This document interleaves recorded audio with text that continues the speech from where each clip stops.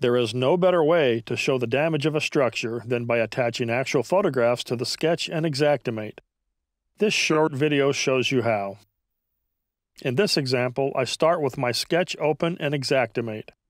There was a fire in the kitchen dining area, and I want to attach photos of the damage that I've taken and stored on my hard drive. Select Photos from the left sidebar. This opens a series of folders where images can be stored. To use images from your hard drive, choose the Load Images button. This opens your computer's file directory where you can navigate to the stored photos on your device. Select one or more photos that you want to attach to the claim. Use the Control key to select more than one. Click the Open button. Select an image.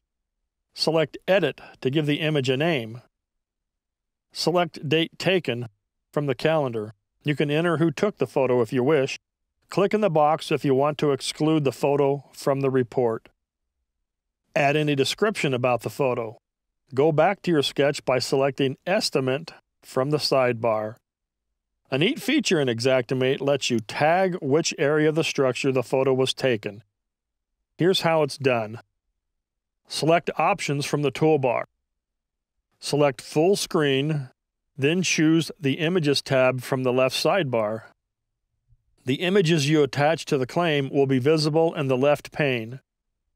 Simply drag the image to the sketch where the photo was taken. Your photo will be replaced by a camera icon.